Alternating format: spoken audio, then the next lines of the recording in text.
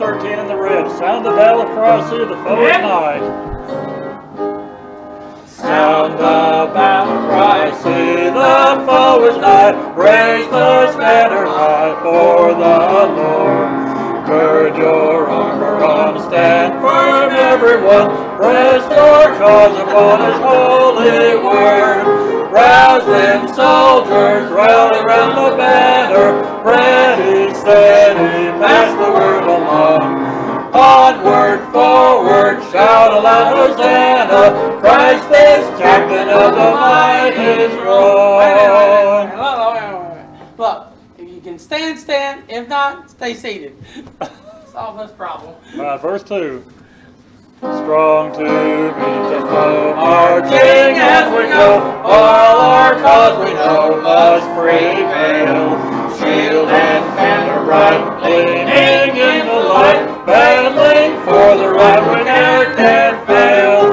Rouse in soldiers, rally round the banner. Ready, steady, pass the word along. Onward, forward, shout aloud, Hosanna. Christ is captain of the mighty throne. O thou God of all, hear us when we call. Help us one and all by thy grace. When the battle's done and the victory won, may we wear the crown before thy face. Rouse in soldiers, rally round the banner. Ready, steady, pass the word along. Onward, forward, shout aloud, Hosanna. Christ is captain of the mighty throne. Heavenly Father, help us, Lord. God, we live in a very busy world, God. And Lord, sometimes we just battle every day just to get places on time and get things done on time. And Lord, thank you that you help us through this time in history, Lord. It's quite a time to live in. But mostly, God, we're looking for the time when you come back and get us, Lord. So help us to stand and fight. Help us to do what we need to, God. And give us the strength and the power. Thank you, Lord, that we can praise your name. Help us as we do that. And help us as we listen to your word this morning. And have your way. In Jesus' name we pray. Amen. Yep. Come on. Come on back. When the trumpet of the Lord shall sound and time shall be no more, when the morning breaks eternal, bright and fair, when the slaves of earth shall gather over on the other shore, when the roll is called up yonder, I'll be there. When the roll is called up yonder, when the roll is called up yonder, when the roll is called up yonder, when the roll is called up yonder, I'll be there. On that bright and cloudless morning, when the dead in Christ shall rise, and the glory of His resurrection share, when His chosen ones shall gather to their home beyond the skies, when the roll is called up yonder, I'll be there. When the roll is called up yonder, when the roll is called up yonder, when the roll is called up yonder, when the roll is called up yonder, I'll be there. Let us labor for the Master from the dawn to setting sun. Let us talk of all His wondrous love and care. Then when all of life is over and our work on earth is done, and the roll is called up yonder, I'll be there. When the roll is called up yonder, when the roll is called up yonder, when the roll is called up yonder, when the roll is called up yonder, I'll be there. Preacher, brother. Amen. Hallelujah. All righty.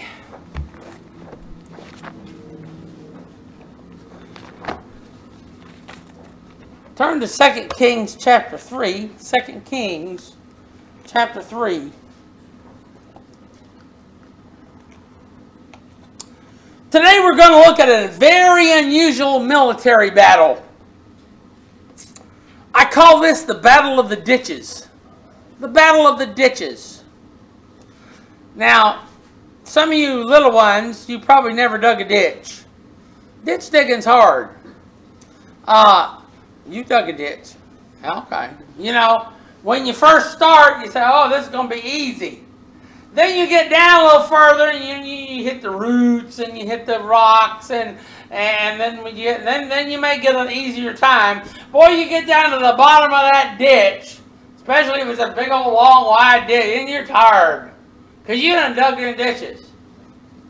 And you know the worst part of it, usually there's something goes in the bottom of that ditch, and then you got to put a lot of dirt back in it. That's the worst part. But this is an unusual battle, and God used ditches. Look at verse number 16. Verse number 16. And let's read to verse number 20. The Bible says this. And he said, thus saith the Lord, make this valley full of ditches. For thus saith the Lord, ye shall not see wind, neither shall ye see rain, yet that valley shall be filled with water for your cattle, with water, that ye may drink, both ye and your cattle and your beasts. And this is but a light thing in the sight of the Lord.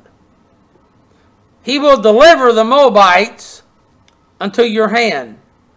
And ye shall smite every fenced city and every choice city, and shall fell every good tree, and stop all the wells of water, and mar every good piece of land with stones. And it came to pass in the morning, when the meat offering was offered, behold, there came water by the way of Edom, and the country was filled with water. Heavenly Father, help us.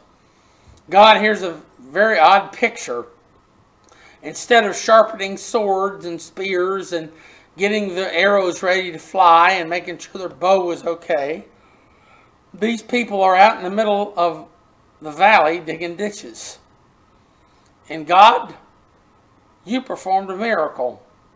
Help us in our life, God, to know when to look to you and follow your instructions, Lord. And God, let us see your mighty power. In Jesus' name we pray, amen. You know, throughout the Bible, God uses unusual things. Now, I want you to stop and think a minute. I know that's unusual for a lot of Americans, especially those that probably watch the YouTube thing. But why would God do something this way? Why would God do a lot of things the way he did?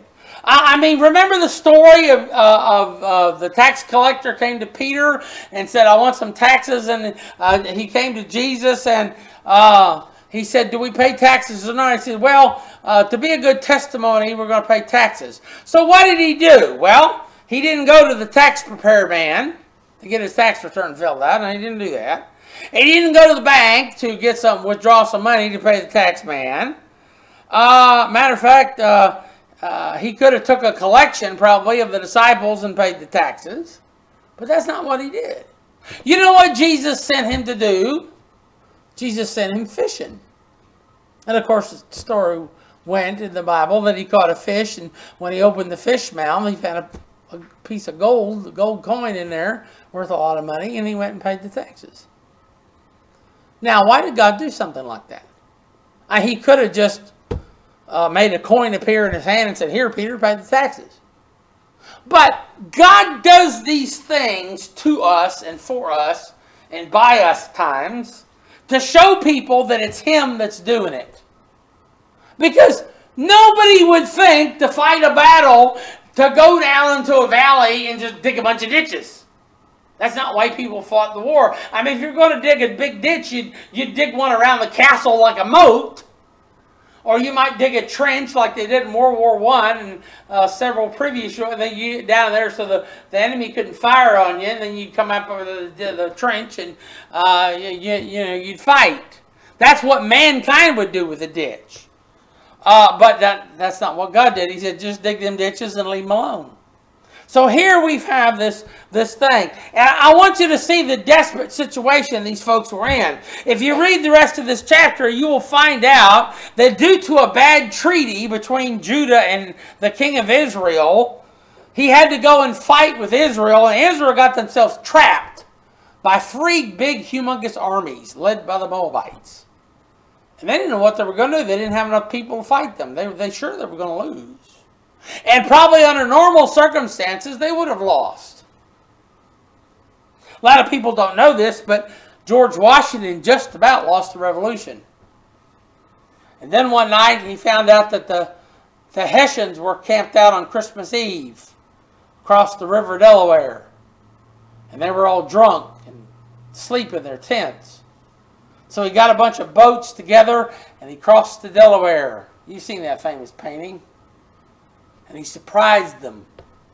And from that point on, Washington started winning battles. And he won the Revolution. Because the British Army considered themselves invulnerable, invincible, unconquerable. But Washington surprised them and won the day.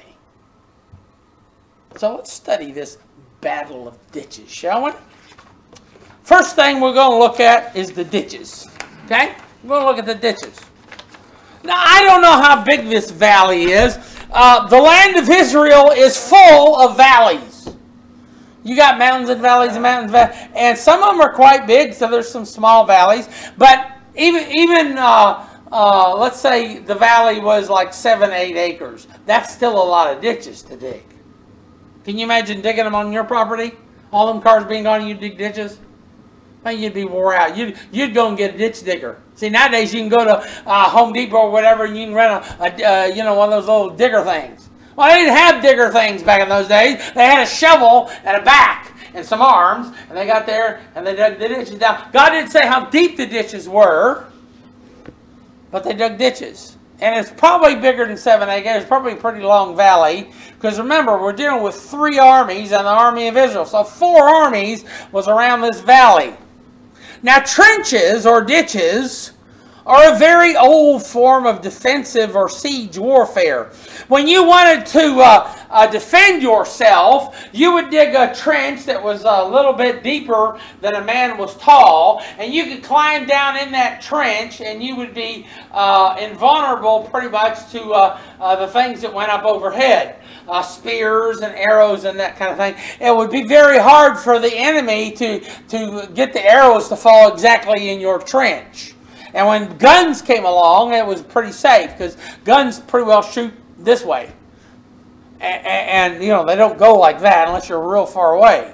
And it's hard to figure out. Now, if you wanted to siege a city, you would dig a ditch around it, and you would get your troops there. That way, you'd have some protection against the folks in the fortress or city. Because most of these cities and things back in the old days were pretty well fortified.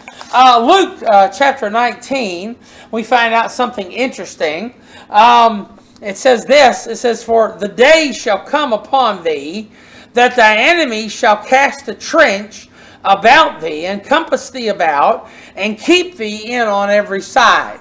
See, when you siege someone, the idea is so that you cannot get out of the city to go get water, or to go get more food, or to feed your cattle, or to go get the crops off your land. Because you didn't have farmland in the city. It was a city. Or in the castle. So you'd put this trench around, the enemy would, and they'd sit there with their enemy, and you'd be trapped in the city.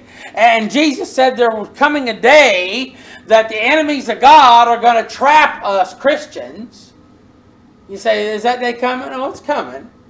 I don't know when it's going to get here. So look, they already had it in Russia. They've got it in China right now. China is a horrible place for Christians. Or anybody who has religion, as a matter of fact. They're persecuting. They're kind of non-discriminatory in China, persecuting people with religion. And they're doing horrible things to people. They really are. And they're wanting to put fear into the rest of the religious population so that they'll either quit doing it or go so far back in the background that they won't bother them anymore. 1 Samuel 17 verse 20. This is about David. He was being pursued by Saul, and this happened to David. It says David arose up early in the morning and left the sheep with a keeper. No, actually, this is back when he fought Goliath, actually. I'm sorry. And he went as Jesse had commanded him, and came to the trench as the host was going forth to fight, and shouted for the battle. So here's the Philistine army on one side, and here's the Israeli army on the other side, and they're fortified. Like in World War I, they're down in the trenches. And when they got ready to fight, they'd come up over the trench, and they would shout, and they would go forth. In World War I, you had the leader of the soldiers, and he would have a whistle. And he would blow the whistle and say, "Over!" And everybody would climb up the ladders and go over and charge into no man's land.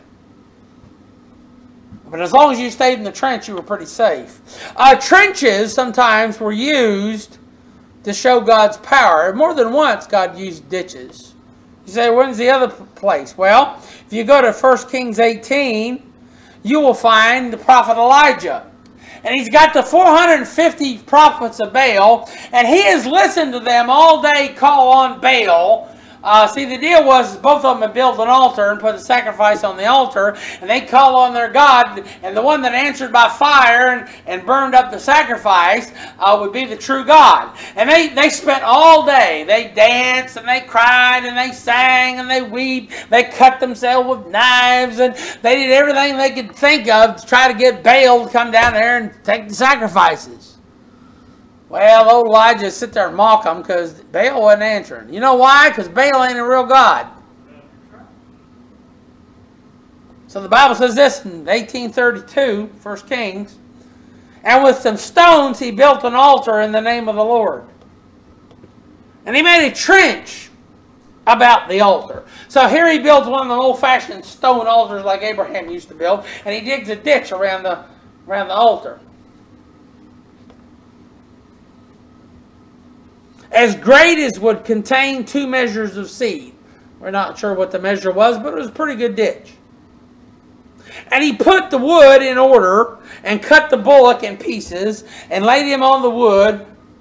And he said, fill 4 barrels with water and pour it on the burnt sacrifice and on the wood.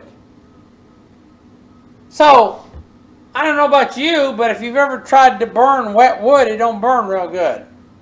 And he's putting water on the meat, and he's putting water on the stones. And pretty soon in verse 35 it says, and the water round about the altar and filled the trench also with water. So he's got so much water on there, he keeps having them pour barrels of water on the thing. He's got that thing soaked. About the time of the evening sacrifice, the Bible says he got down on his knees and he prayed to God.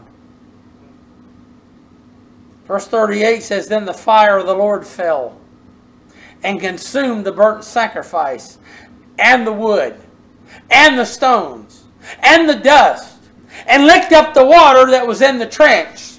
So by the time God got done, all that was left was a dry trench.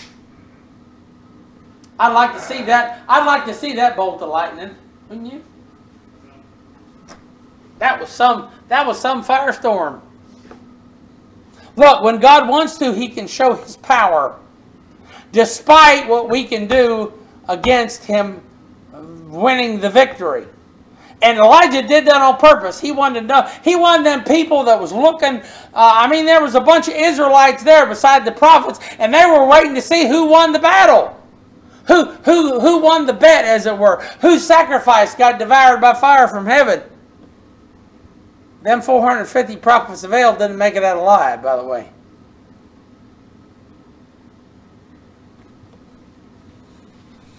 Six blind men approached an elephant one day. Each man put out his hand to touch some part of the elephant. And as he did so, he tried to guess what he was touching. And each one of them thought that he had the whole animal kind of scoped out. One of them thought the elephant was a tree. You ever seen an elephant skin? Oh, I can see that. And another said, no, this is a wall. Big fat elephant. And another got a hold of the trunk and said, no, this is a snake. One of them got hold of the tail, thought it was a rope. And one of them got hold of the ear and thought it was a fan. And one of them got hold of the tusk and thought it was a spear. They were really flabbergasted when they found out it was an elephant. You see, we're like the blind man. And the elephant's like what God does. Sometimes we can't tell what God's doing. We think God's doing one thing and He's doing another. And let me tell you something about God. He can be working on you and working on 50 other people all at the same time. And just do one thing to work on y'all. That's the way God is.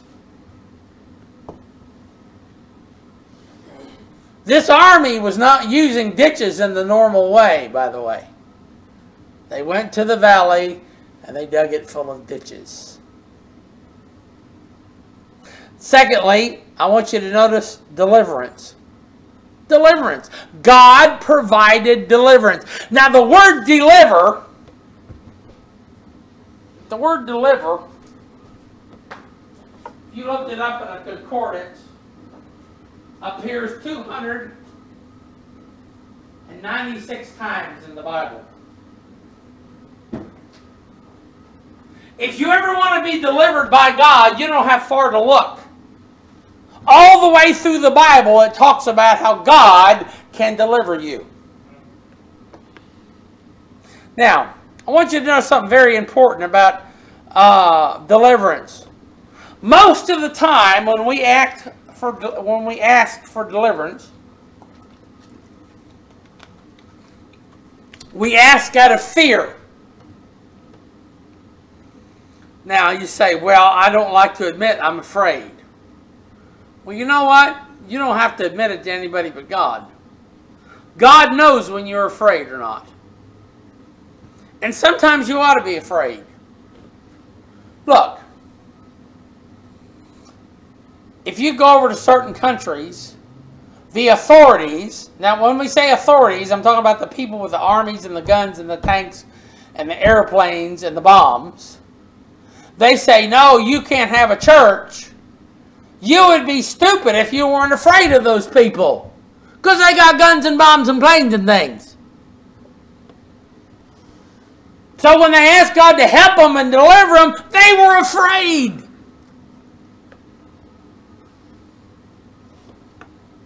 In Genesis 32, we find Jacob.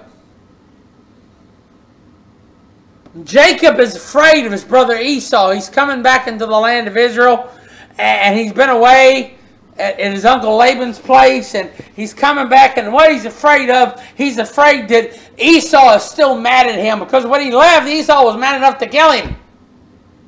And so he's afraid. He says, God, deliver me. Genesis 32:11, deliver me. I pray thee from the hand of my brother, from the hand of Esau, for I fear him. At least Jacob was honest about it.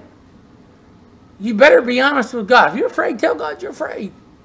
It's okay. Man, I've told God that a lot of times. Least he will come and smite me and the mother with the children. He said, God, he might come and he might hurt me, and worse than that, he might hurt the mother and the children. So, it's okay to ask out of fear.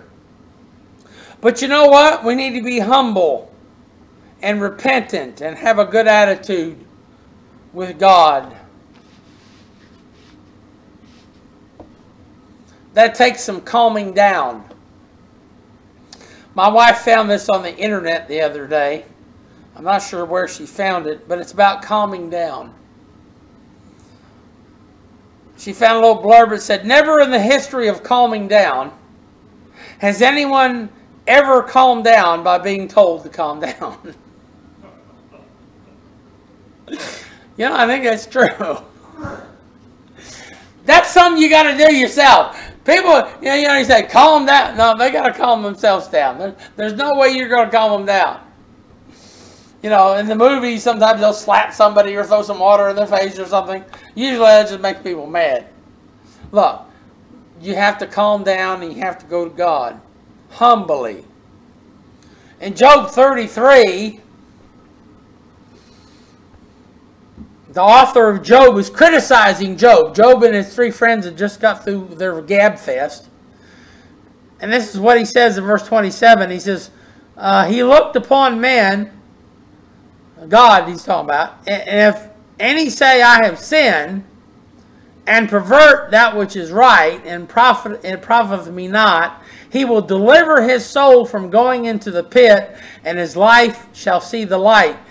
He's trying to say, look, Job, all you have to do is go to God and be honest with God. And say, God, I'm a sinner. I told that to the people at the funeral yesterday. Look, folks, we're sinners. Even saved, we're saved sinners. I told the people at the funeral, I talked about the bridge that broke, the 3-mile bridge, remember that? And people had to go way around the long way. And then they had to go home way around the other way. And finally they got a ferry running. But I remember all the people complaining how far it was to go way around the long way. And just imagine us. We're in our life like a car. And we got some gas in the tank. And as sinners, we haven't got a full tank of gas. Not only that, we're bankrupt. We ain't got no money to buy no gas. Chances are you try to start around God and go a different way. Even as a Christian, you get out of the will of God and try to do something God don't want you to do. Chances are you're going to be sitting there stranded on the side of the road and you can't get there where you want to get. Jesus is always building bridges for us and delivering us. But you have to go humbly. You have to go with the right attitude. And then, he'll turn the lights on. He'll open up the road and pretty soon you're on the other side. Because you did it through God and the way He wanted you to do. Even if it means do something silly like dig a valley full of ditches. Faith is able to help us. See, faith not only saves you, but it keeps you going in your Christian life.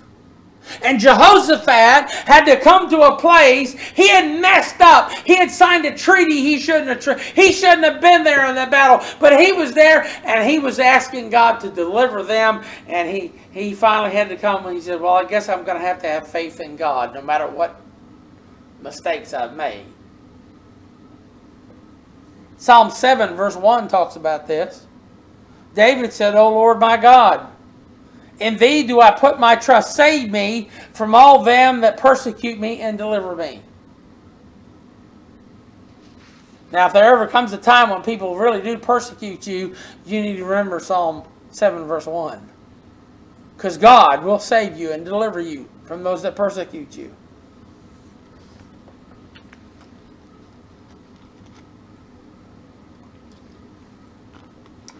The Emperor Trajan, in the Roman days, talked to a rabbi called Rabbi Joshua. And he told the rabbi, he said, you teach that your God is everywhere and boast that He resides among your nation. He said, Rabbi Joshua, I would like to see your God. Rabbi Joshua said, well, God's presence is indeed everywhere, but He cannot be seen. No mortal eye can behold His glory. Well, said Joshua,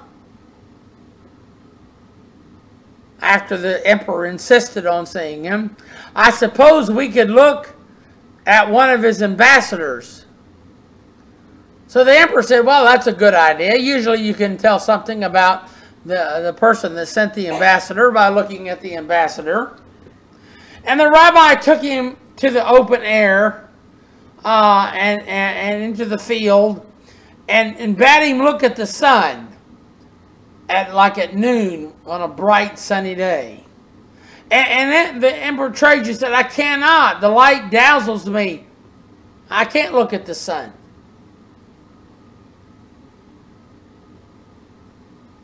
Joshua said, you are unable to endure the light of one of his creatures. The sun is his ambassador. How can you expect to behold the glory of the Creator? Would not his brightness of his glory annihilate you? Of course, this was a rabbi that didn't believe in Jesus. That's why God sent Jesus. Because he knew that you couldn't look at him. That's why when we get to heaven, we've got to have glorified bodies, folks. We put our faith in that powerful God. The same God that made the sun and the solar system and the stars and the nebulas and the galaxies. That God. He's our friend. He lives inside of us. He answers our prayer. He can deliver us. And finally, I'd like to talk about destruction. So I thought God delivered him. Yeah, but he had to destroy the enemy. Don't you get it? God can fix your enemies. God can help the church. God can help the Christian when we trust in him. But we have to be careful not to put ourselves in a place where we invite God's destruction. You know, these enemies of Israel, they were wanting to get a hold. See, Jerusalem was full of all kinds of things that Solomon had put there. A golden temple with golden vessels and brass shields and palatial places. And Solomon had all kinds of riches and exotic animals. And you know, people would look at that and they'd say, boy, I want some of that. You know what they were doing? They were following their flesh. And you as a Christian have to be careful not to follow our flesh. Now, you got to take care of the flesh. You got to feed it. You got to make sure it gets plenty of rest. You got to make sure it gets plenty of water to drink. You got to make sure it gets exercise and the mental faculties are exercised. And but that doesn't mean you give in to what the flesh wants, because the flesh always wants what it doesn't really need. I came home last night and it was kind of hot outside, and I brought some supper. And we were watching the news on television, and all of a sudden this commercial came for this ice cream. And Linda says, boy, I'd like some ice cream. You know, well, that's fine. You know, but does it look like I really need ice cream? No, not really. And I could have got up and I could have gone out and got some ice cream, but I didn't. Because, you know, the flesh really doesn't need the ice cream. Now, every now and then, yeah, eat you some ice cream. But we don't do that. We buy a gallon or two and put it in the freezer, and every night we're scooping out ice cream and eating ice cream. And you let the flesh have, you know, I would eat the whole thing. That's the way the flesh wants. It overdoes it. And that's a picture of America, I'll tell you, Americans. Philippians 3:19 talks about people that follow the flesh, whose end is destruction, whose God is their belly, and whose glory is in their shame, who mind earthly things. I wouldn't follow the flesh if I were you. Take care of it, yes. Follow it, no. Because all it does is lead down the path. And that's why God is so against some things in this world. So why does he let them continue? Oh, he's coming to fix it. Once he gets the church taken out of the way, you need to look out. If all you look, you folks on YouTube, if suddenly all your Christian friends disappear one day and you can't find them, you better look out, because it's fixing to get bad. The false prophet and their false teachings one day will have their destruction. I mean, there's a lot of people teaching all kinds of goofy things. You say, well, They seem to prosper. They got a bigger church than we have. They get more money than we do. They seem to get more proselytes than we do. I mean, what's up with that, Brother Jeff? Well, one day God's going to put a stop to all that mess. He's going to take his big Holy Ghost thumb from heaven and he's going to go... I wish I'd get saved and quit teaching that mess is what I wish. I don't glory in the fact they're headed for destruction. But if you don't believe what the Bible says about salvation, and you don't believe in Jesus Christ and the way of the cross and the good old-fashioned receiving Christ as your Savior and being born again, I'm afraid you're headed for hell and you're going to burn forever. And you're going to taste God's everlasting destruction. You just won't be destroyed and burned up. You'll be destroyed and destroyed and destroyed and destroyed and destroyed and destroyed and destroyed for all eternity.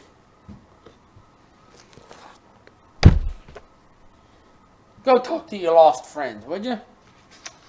They need your help. 2 Peter 2, verse 1 and 2 says, "But there were false prophets also among the people, even as there were false teachers among you, who privily shall bring in damnable heresies." They send folks to hell. "Even denying the Lord that bought them, and bring upon themselves swift destruction. And many shall follow their pernicious ways." I like that. Pernicious ways.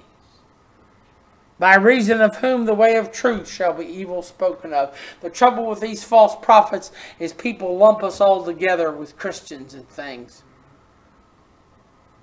And it's not true. It's not true. A real born-again, Bible-reading Christian is different from everybody else.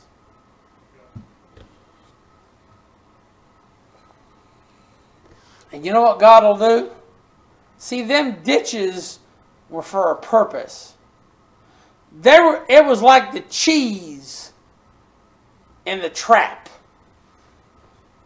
And if you go against God, He'll make sure you fall into the devil's mouth trap.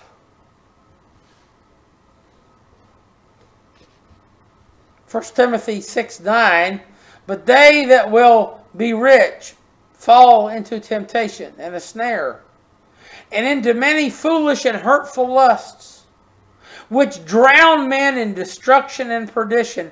Proverbs 10:29, "The way of the Lord is strength to the upright, but destruction shall be to the workers of iniquity."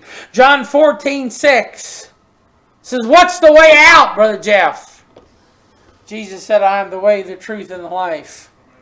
No man cometh unto the Father but by Him."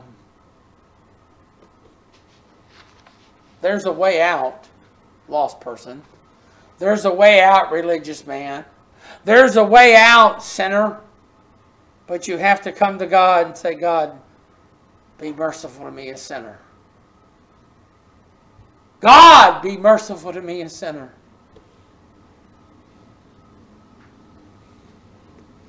There is a place along the Hudson River up in the northern country of the United States, where as you sail a boat down the river,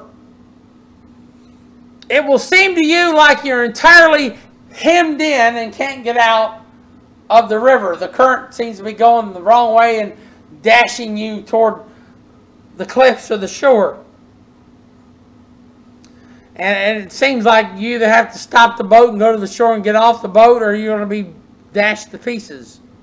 And just as you come into the shadow of the mountain that you're worried about, all of a sudden you'll see an opening that you couldn't see before. And there it is. You can take that boat and you can steer it to that opening, and guess what? You're in open water again. I imagine in the days when the river was being explored or navigated for the first times, back in the old days, people would bring their boat to shore and get off the boat. Or people would somehow turn around and go the other way. But when they discovered that little passage, the fear went away. And people began to navigate the Hudson.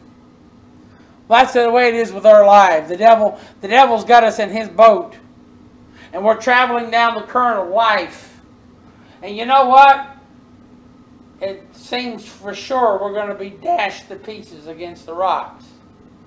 And then we turn the corner, and there Jesus is standing, saying, "Come unto me, all ye that labor and are heavy laden, and I'll give you rest. I am the way, the truth, and the life. No man cometh unto the Father but by me." So, what happened in that battle? They went and they dug the ditches. Oh, what in the world happened? Well, let's look at verse 21. 1 Kings chapter 3. "And when all the Moabites heard that the kings were come up to fight against them, they gathered all that were able to put on armor and upward, and stood in the border. And they arose up early in the morning, and the sun shone upon the water." Remember, the water had come down and filled the ditches. "And the sun shone upon the water, and the Moabites saw the water on the other side red as blood." You know how the sun comes up red sometimes. So God made sure the sun came up red that morning.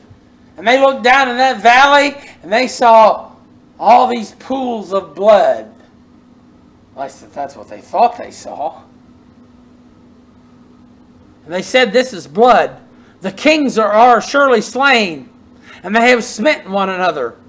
Now therefore, Moab, to the spoil." So they run down to the valley full of ditches. Well, I guess that didn't work out so well. "And when they came to the camp of Israel, the Israelites rose up and smote the Moabites." They left their lessons, their weapons and their helmets and their armor and stuff behind. They were after the goodies. So they come into the camp. Israel rose up and they cleaned their clock.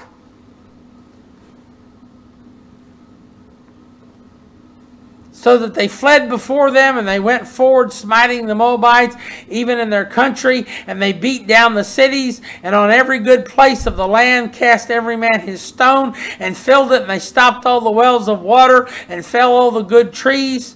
Only in Kirhathaseth left they the stones thereof. Howbeit the slingers went about and smote it. And when the kings of Moab saw that the battle was too sore for him, he took with him 700 men that drew swords, and brake through even to the king of Edom, but they could not. Then they took his eldest son that should reign in his stead, and they offered him for a burnt offering upon the wall. And there was a great indignation against Israel, and they departed from him and returned unto their own land." God delivered the children of Israel. Brought the enemy to them without any armor and stuff, and they whooped them. Whooped them so bad that not even their religion could satisfy them, and they just finally gave up and went home. In this life, we must learn to wait for God's work in our life and our deliverance. In Genesis 49, there's a prophecy about Dan, one of Jacob's sons. It's the first mention in the Bible of the word salvation. Genesis 49:18 says, "I have waited for thy salvation, O Lord." There's a song that we don't sing much. "In the hour of trial, Jesus, plead for me, lest by base denial I depart from thee. When thou seest me waver, with a look recall." I'm butchering this. "Nor in fear or favor suffer me to fall. With forbidden pleasure would this vain world charm, nor its sordid treasures spread to work me harm. Bring to my remembrance sad Gethsemane, nor in darker semblance cross-crowned Calvary. Should thy mercy send me sorrow, toil, and woe, or should pain attend me on my path below, grant that I may never fail thy hand to see. Grant that I may ever cast my care on thee. When in dust and ashes to the grave I sink, while heaven's glory flashes o'er the shelved brink. On thy truth relying, through that mortal strife, Lord, receive me dying to eternal life. God is always there, folks. Sometimes He'll let stuff happen that's weird and kind of strange. But what we need to do is we need to trust in Him. Let's every head bowed and every eye closed. Heavenly Father, Lord, as we go our way, God, help us now. God, I pray You just protect us as we go out into this world. And God, if the enemy surrounds us and God cuts us off or we seem like we can't get out, God, I pray You show us Your power and Your might. God, help us now. In Jesus' name we pray. Amen.